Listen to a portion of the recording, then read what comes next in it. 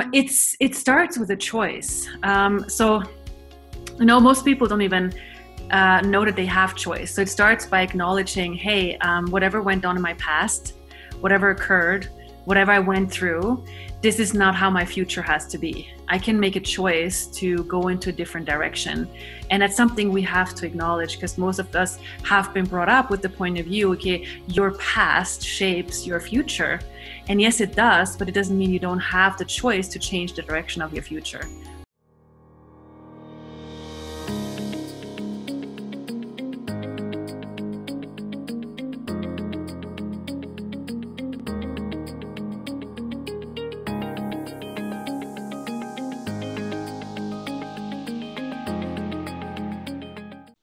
Hi, everyone. Welcome to another episode of Women Worldwide. Thank you for tuning in and being here today.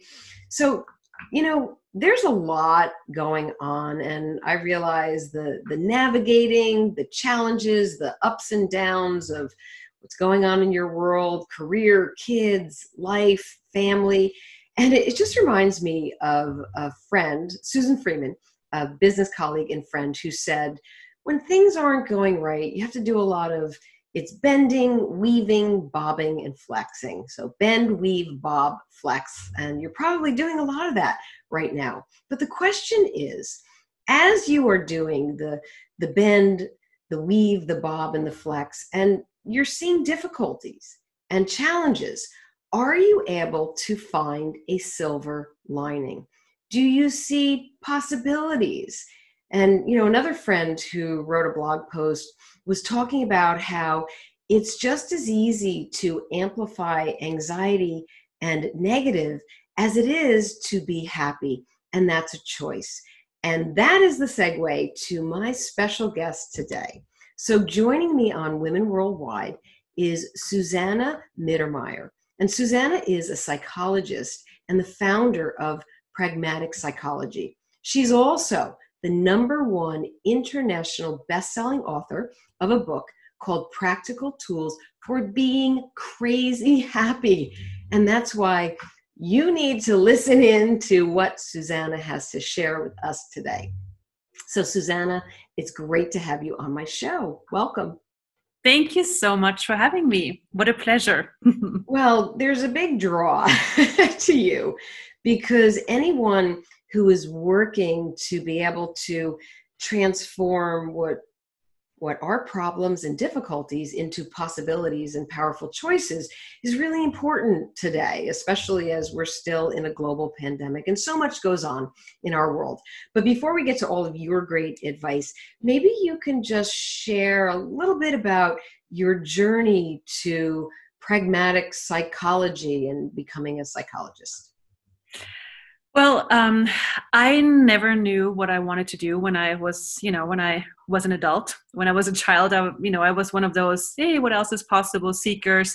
And I was more aware of, what other people wanted from me than what I wanted. And so, but I always knew I wanted to show people how great they are. And the best that I could find in an academic, what to study book was to become a psychologist. So that's how I started. I started to work in psychiatry, in child oncology, and especially in psychiatry, I saw, what the perspective is. It's normal to look at what's not good and what the problem is. And so I always knew that there is a different possibility available, and that we can actually look at what's possible, and that's how the whole journey began, and that's how pragmatic psychology was created. Well, this is really important work, so we're happy that you're doing this. And maybe you could just take us, and I'm sure it is a lot of work. It's not you just wake up one day and all of a sudden say, I'm going to be positive and I'm going to make sure I turn everything a certain way and shift your mindset. There's inner work that goes on. But what are some of the first steps that even someone can get to a place of saying, okay, I know it's time to try to take these steps and make a transformation? It starts with a choice. Most people don't even know that they have choice. So it starts by acknowledging, hey, whatever went on in my past, whatever occurred, whatever I went through, this is not how my future has to be. I can make a choice to go into a different direction. And that's something we have to acknowledge, because most of us have been brought up with the point of view, okay, your past shapes your future. And yes, it does, but it doesn't mean you don't have the choice to change the direction of your future. So it always starts by choice and by acknowledging I can change my life every moment. I can change direction every moment. And that's, if you hear something like this and you go, it just opens up something in your world, it's true, like what's true will make you feel lighter. It will open up your world. So, because we hear so many things that people tell us how to change our lives, what to do. And most of us are used to listening to what other people say. And that's great. But when you listen to other people, always ask yourself, is that true for me? And what's true for you will always make you feel lighter. It always will give you a sense of, I know this is true for me. It speaks to something that's true for me. And that's the direction I can go towards. So is that trusting emotions more? So for example, when you said, you have a choice and you can change things, I got a feeling of, that's great.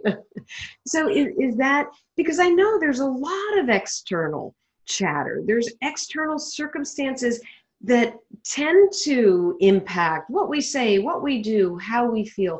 Are you saying that blocking that out is an important step? I would say including it, including what you are aware of, but then differentiating between what's coming from you and what's coming from the outside, like acknowledging, like it's like it if you try to exclude, it takes a lot of energy, to try to keep things away or push things away, and you gotta come, right? Yeah, exactly. Yeah. And it makes you more be paranoid, like, okay, what else can disturb my peace? What else do I have to take distance from, like you say? It's like if you include everything, you can relax into the noise rather than try to push it out. So if you relax into the noise and then ask yourself, okay, what's from me and what's not mine? Or who does this belong to? So in that way, you can include all the noise, but then know, okay, this is something that I'm aware of. And this is where most people confuse feelings and awareness with each other. Yeah. That's really interesting. I've been speaking to millennials quite a bit, and I've heard this phrase, yep, when the other shoe drops. I'm just waiting for the other shoe to drop.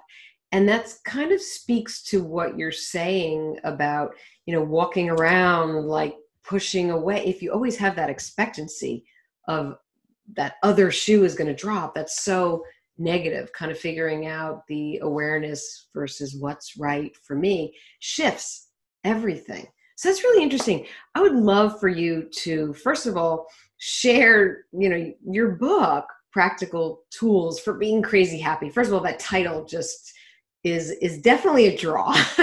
Maybe to share some advice that comes out of the book, but also maybe mention this. I know you have a second book that literally just was published. Yeah. So Practical Tools for Being Crazy Happy are really practical tools, really simple tools for you to be who you truly are.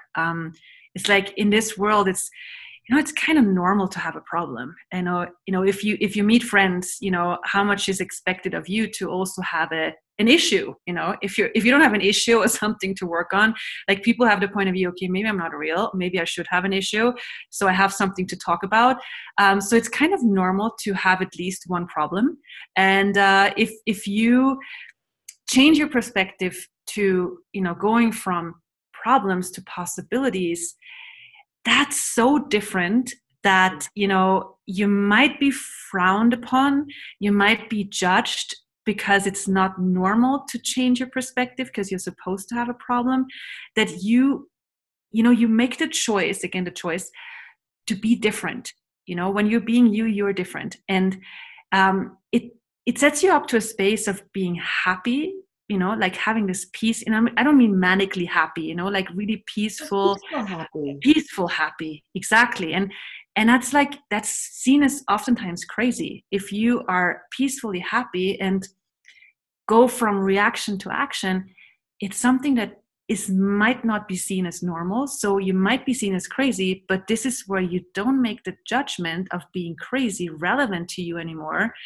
You more prefer to going into the direction of, okay, yes, I'm different, and I'm going to choose that. You know what? I have been different my whole life. I mean, I guess most people who listen to your shows have a sense of being different, and maybe have been judged for that or judged themselves for that. And this is the commitment to you, giving yourself permission to be that difference, and it will create a peace in your world, a sense of happiness, where people go, why are you so happy? You don't have a reason, look at the world, it's going crazy. Why are you happy? That's not normal. That's crazy.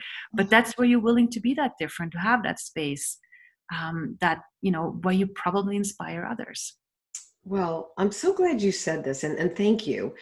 I can't imagine that we live in a world where it's abnormal to be happy, that you have to have problems to almost fit in. And I wish the opposite was true. And I do feel the Women Worldwide Network and all of you who are watching and listening, that you want to be different. you look at everything as possibilities. And if we can make that shift, more people might gravitate to the energy of that particular movement. Now, can you imagine that possibility? Wow. Absolutely. And it's like more and more people don't settle for the drama anymore. They're not satisfied with, okay, drama is normal.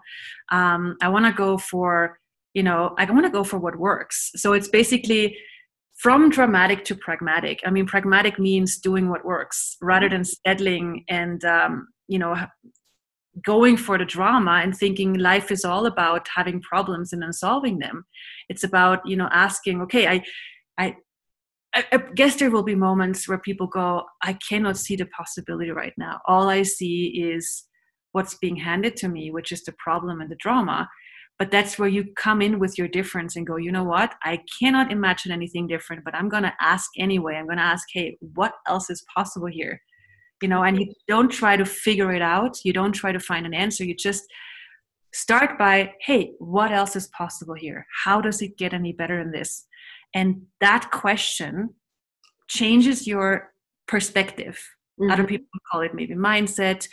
It changes your perspective to, putting possibilities into your navigation system. Because most people have, like, if you imagine having your navigation system, the thing you use to going directions in your car, I think it's called navigation system in English, right? Yes. GPS. Oh, yeah, exactly. GPS. So it's like if you put problems into your GPS, which most people do because it's normal, and then you put in, okay, show me the possibilities, you might go, I have no idea where they are, because all my life I've been navigating towards problems because everybody else does. But I'm just going to give it a try. I don't have to figure it out. I don't have to have the answer. I'm just going to give it a shot. Okay. What else is possible here? I don't see it now, but hey, what else? It's going to change your GPS to navigating more to the possibilities without you having to figure it out. And that's where things start to shift, Mm-hmm. So, yeah. There's a lot to unpack here. Oh, yeah. So the possibilities, it speaks to, don't be so far one way or so far the other way. There's maybe hundreds of choices in between, and you need to almost like calibrate, just move a little one way to the happier, to the powerful choices that lead to compound effects that make you happier and happier, and then you get crazy happy. But it doesn't happen overnight. And what I'm also hearing is that a slight shift probably changes a feeling. I like to talk about vibrations, right? So negative vibrations are really, really low, and then there's higher, happier vibrations as you get raised up. This reminds me of drama, low vibration. Pragmatic is much higher, and there's all these steps in between, but that one little shift just keeps moving you. Definitely. Absolutely. It's like really choice by choice. Yeah. So basically choose in 10-second increments. It's like, okay, now what?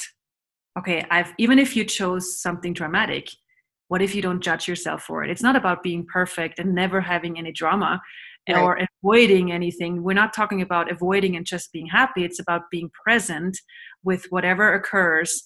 And then from that choice of being with it, not, trying to get rid of it, but being present and relaxing into the intensity, you can see, okay, even if I'm dramatic right now, what if there's nothing wrong? You can even enjoy the drama because in the moment. That's a great point. Yeah. Because you're right. Drama doesn't have to be negative. Drama could literally be excitement over something really positive that's happening. Yeah. You make it that way. Yeah. That's and then you can even have fun with it, like turn on your humor with the drama. I'm going to make an Oscar nominated, drama moment, and you go for it, you're fun. And, maybe 10 seconds later you go, okay, I'm over it. I'm going to make myself a coffee, and it's like, it's this, you can be much faster once you turn on humor. You don't make it right or wrong. You just, what else is there to choose? Exactly. Well, I mean, this is all so interesting. So you've written the second book, it's out. Are you, with all that you're doing, do you ever have your moments of this isn't feeling right, or I actually feel stress, and then move yourself out of it? I mean, this is real stuff. Does this happen to you? Absolutely. So, none of this is being perfect and just having, everything is amazing and perfect. That's never the thing. It's like, things occur, people occur in your life, and then you're like, or something in the world as we have now shifts and change, and you go, okay, now what? And there might be moments, like I have moments when I react, but then they don't last as long anymore, because I must say I'm too lazy for drama. It takes so much work. It's like, gosh, it takes so much energy, and then I have to think about it and understand it and calculate. I'm like, too much work. So nowadays it's much faster shift. When I'm having a drama, I go, okay, I'm going to enjoy this. Okay, I'm over it. Now what? Now what else is possible? And it's just faster nowadays. Yeah. So what about keeping your focus? I mean, you're high energy, so you're motivated. But are there times where you are less focused or more focused? How do you stay in focus so you can accomplish what you want to every day? By allowing myself to be not focused. When I have moments of, I'm like, okay, I usually ask nowadays, body, what do you require? And most of the times I realize that my body is telling me something, that it needs something different. Like 2 days ago, I was fully on with projects and getting the new book out and everything. And then the day after, I was like, so drained out. So I asked my body, sweetheart, what do you require? I talked with my body, and it said, just let me be. So I was sitting on the couch, drinking tea and watching movies, and it was so relaxing. And then I took a hike in the mountains. I'm in Austria. I'm wearing my Austrian outfit. Oh, it's beautiful. Thank you. And so, that's what my body asked me for. And then when I followed that and allowed that moment of doing nothing, like it feels like you're not productive, which is not true. It's just an interpretation. Then the next day I was on again, So do you think that, because there might be some women worldwide, the network out there saying, I don't have time to sit on the couch. I could ask my body and my body would say, I need 3 weeks. Is it okay just to take little mini moments if necessary? Like, it doesn't have to be a whole stretch. Would you recommend take 10 minutes or 15 minutes on the couch? We just have a electricity that went out. Oh my. Yeah. Okay. So we're navigating. It's I'm sorry. Just like, as you say, okay, cool. Sorry. So, what was the question? So the question was, some of the women worldwide, members out there, people watching and listening might be saying, Susanna, I don't have time to I ask my body, but my body says I need 3 weeks to stay on the couch and rest. That's how tired I am. Is it okay? And is there benefit just to 10 minutes here, 15 minutes there, a nice little walk for 20 minutes and then go back? Like, do you need that long stretch? Great question. Yeah. That's a great question. And it's exactly like you said. It's like the more you start to listen to your body, because it's going to tell you, it's going to, okay, so when you just can't write an email and you can't finish it, you might want to ask your body, hey, what are you asking me for? Oh, please take a walk or take a bath or dance crazily to music or something different, and then dogs, whatever it is. Exactly. And that might be, like you say, 5-10 minutes or half an hour. And, if you prioritize your body 30 minutes per day, and ask what would you like, you're going to get a different connection to your body. And you most probably won't need 2 or 3 weeks, to take a vacation.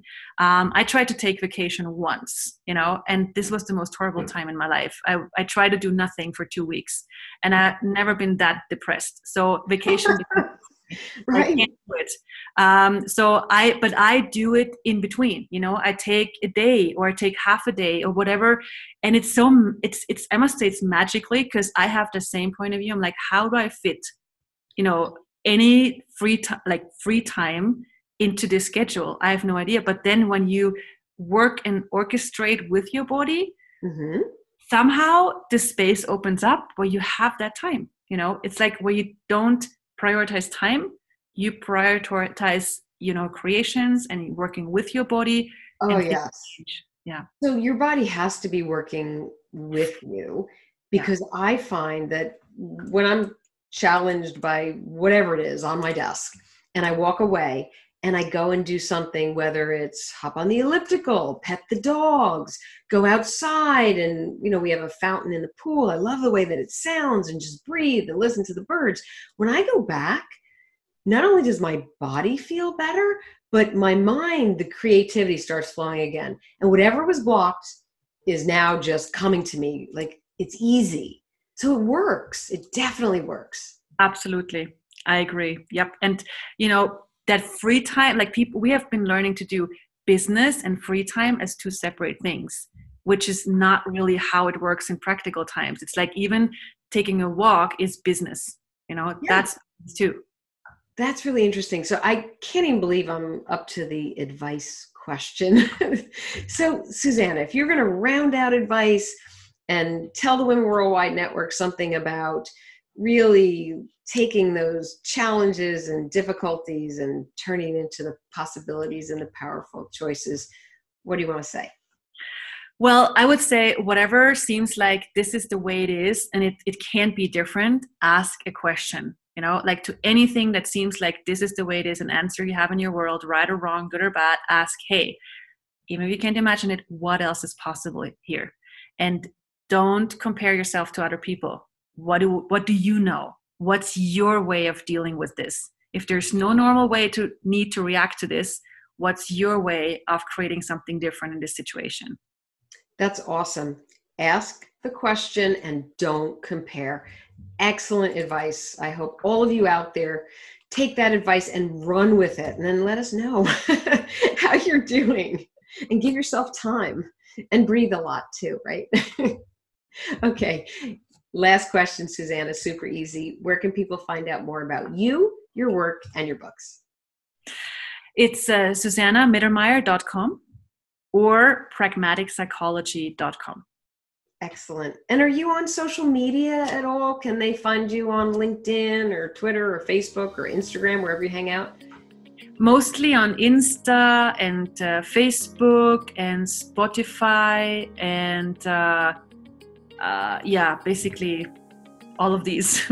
Excellent. Well, I hope everybody connects with you. Thank you so much for sharing your journey, your advice.